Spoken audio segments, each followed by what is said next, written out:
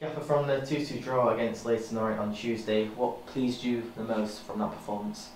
Oh, just we played with energy for 90 minutes, didn't we? You know, it was non-stop. The intensity was there for everyone to see.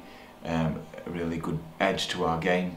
The closing down was fast and furious, and that's how that's been one of our trademarks over recent seasons. So it was good to see it over 90 minutes. But the Yorkshire derby on Saturday against Bradford City, do we know yet if Mark Beck will be fit for that game? Not sure, but we're confident.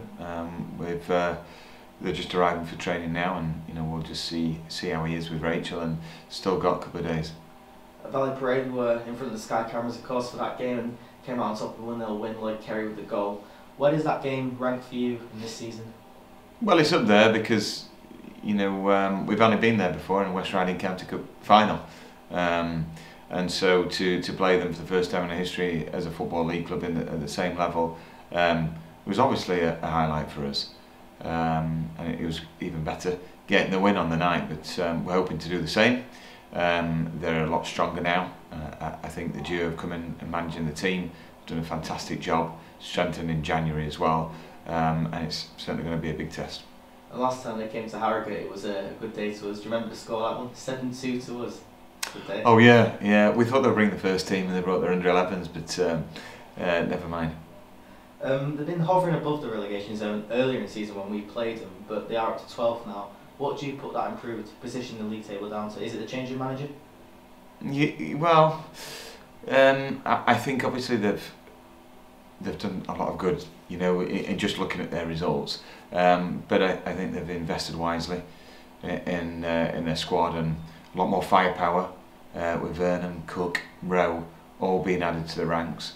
And obviously they've harnessed a growing understanding in the team, so you've got to give them credit. It is an early kick-off.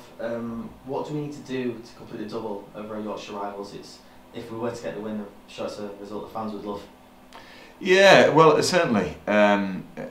We've set it up, hopefully, for a good evening, Saturday evening, where you know with the early kick-off, we wanted that early kick-off because we don't want players hanging around all day, you know, in a hotel room or journeying up later than usual, just overthinking it.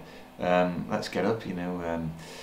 There are a few question marks over sleeping patterns and eating pasta at 9 o'clock, but I think we can get over that. Eat porridge instead, and it's good to get up early sometimes. But you know, we're really looking forward to it, and hopefully, you know, we know how important it is. You know, for supporters, there's obviously more links because both teams are in the vicinity. You know, in Yorkshire area.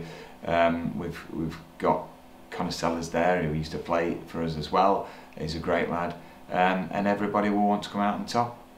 And what you're seeing against Bolton, against Leyton Orient, are we going into the game confident?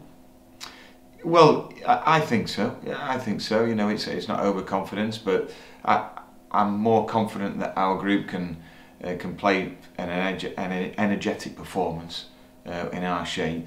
Be true to ourselves for the entirety of the game. That has to be our game, so then there's no regrets. I don't think we carried anyone the other night, and I don't think we can afford to. We can't have one just doing his own thing.